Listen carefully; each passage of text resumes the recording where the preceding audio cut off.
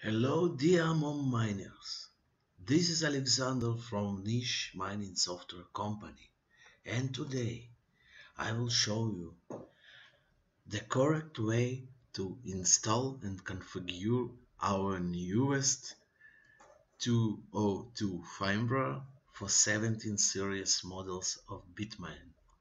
So how we do it? We go into our official website vnish.net.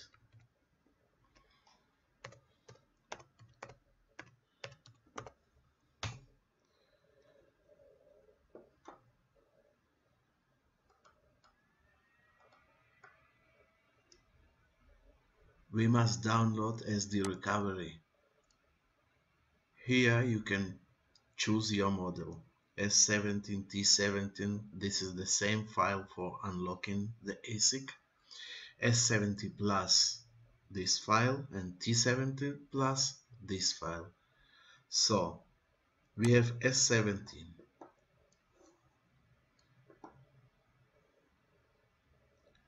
We're going to download it.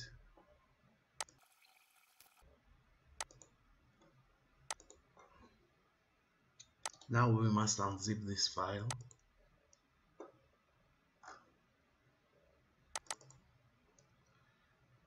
Choose this directory. Now we must take the micro SD card to make it format FAT32, and all these files just copy to SD card. Now we must insert the SD card with the contacts on downside to the ASIC.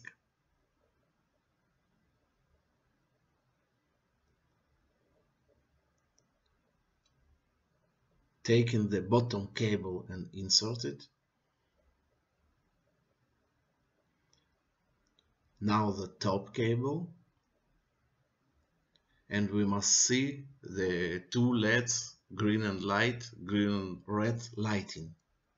After a few seconds they will turn off. And now we must wait for 10, maybe 15 seconds for the blinking of those LEDs.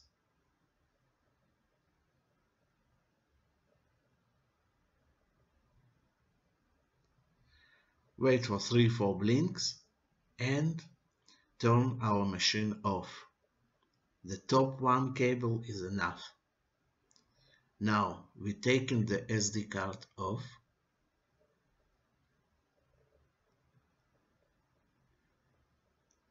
And we're taking back to on position the top cable.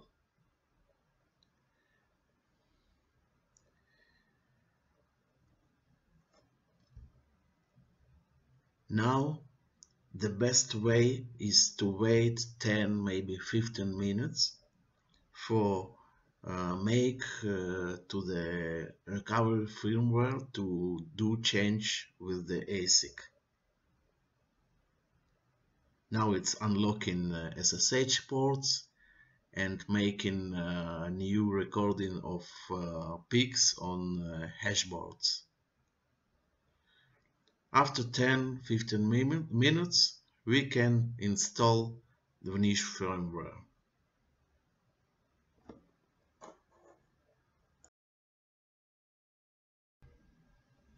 It will take something about 1 minute and a half.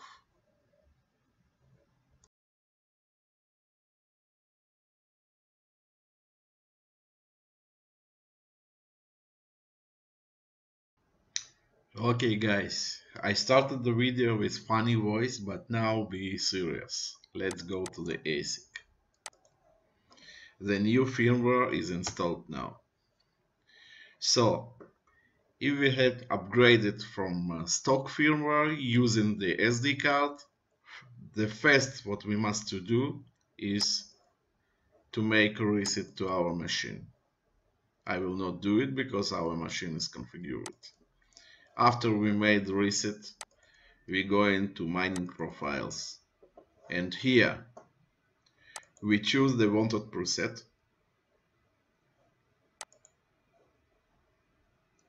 Ignore minimum voltage limit. It's very good function. That's mean it moves the bottom limit of voltage in preset to lower one if chips are good for make better energy efficiency. So this function is good. Here, better to give him 50 times to restart. Autofix domains. Sometimes you see some domain in red zone, like this, all chips red. So if you see it, even if you not see it, better to activate this function or every 1 hour or every 3 hours, but not 30 minutes, because it will make too much restarts. I prefer 3 hours, but if you have ASIC with not the best condition of chips, you can take it to 1 hour. Here, the minimal hash rate for restarting. That means that if the hash rate of machine going lower from this volume, ASIC will restart. The chips change disable temperature. It's very important to give him maximum 86 degrees, even better to give 85 degrees, because the solder of 17 models have some degradation after 86, 87 degrees, so it can kill your machine. Target chip's temperature 75 degrees is the best. That means that coolers will work for constant giving to ASIC 75 degrees.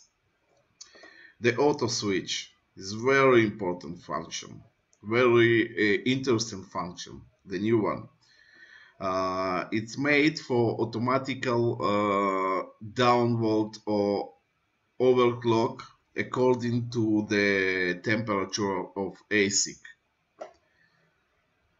So if the chips reaching more than 83 degrees, like 84 degrees, the profile will change to the lower down.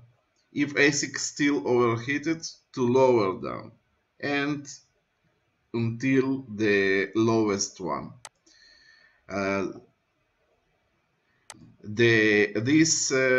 Here better to leave it 100%. And if you have another volume, change it to 100%. Here, the chip's temperature for taking up the level of overclock to next one. And this volume, 18% is the best. So here, just copy my configuration. This is the best. Here and here.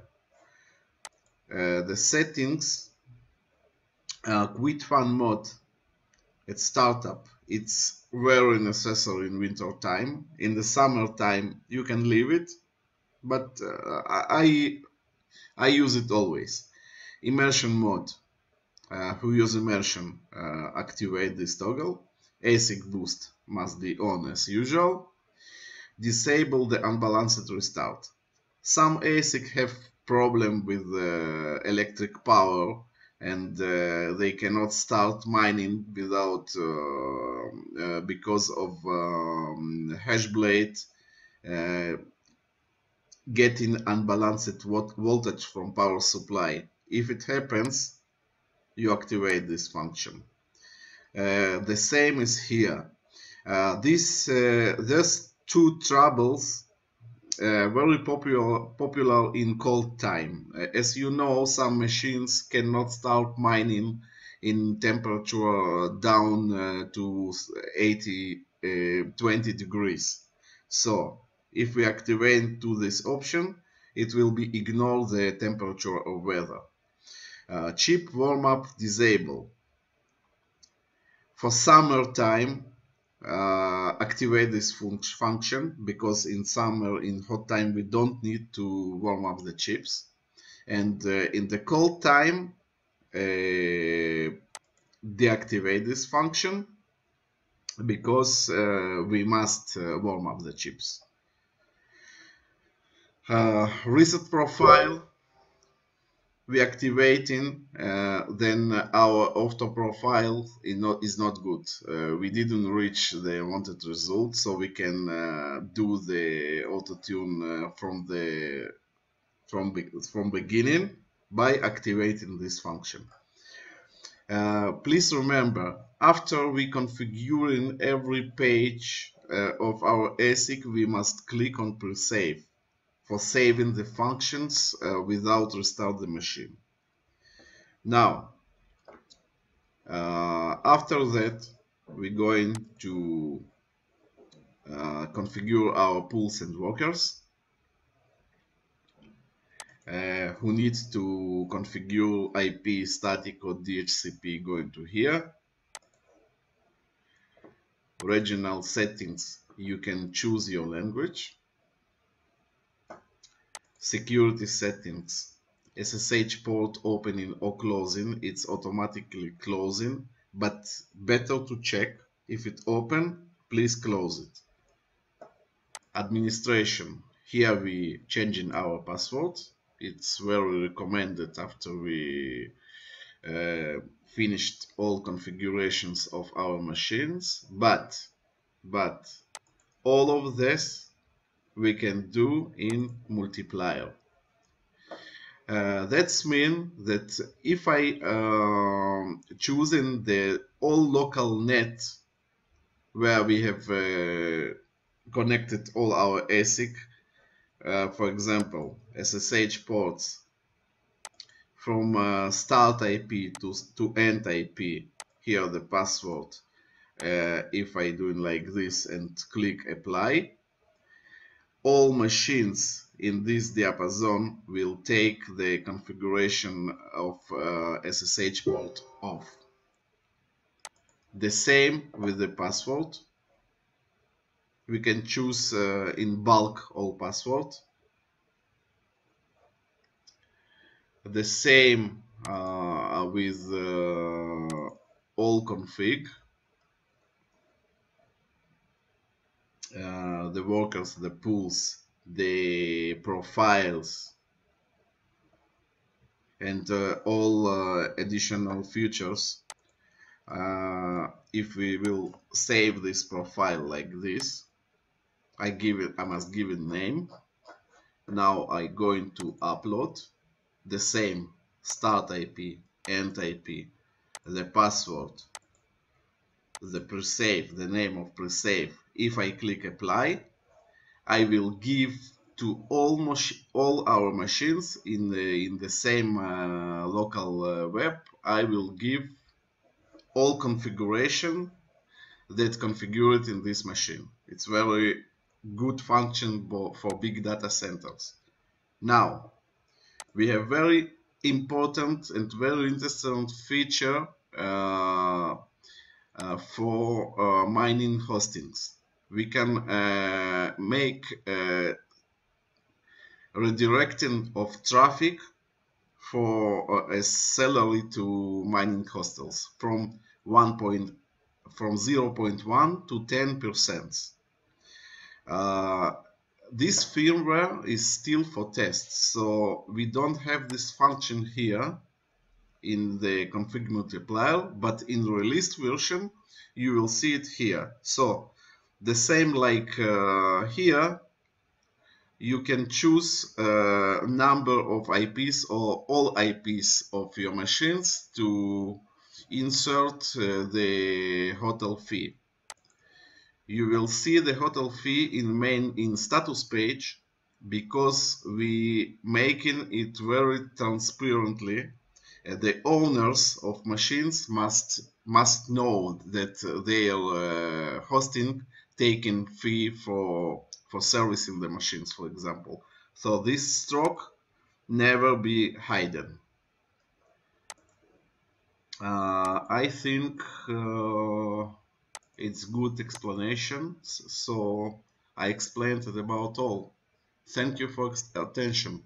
By the way, if we are upgrading from previous Vnish version, like 1.0.0 or 2.0.0 or 2.0.1, we don't need to make a reset, and we must make the upgrade from previous version to this one only with keep settings. That's all. Thank you for attention.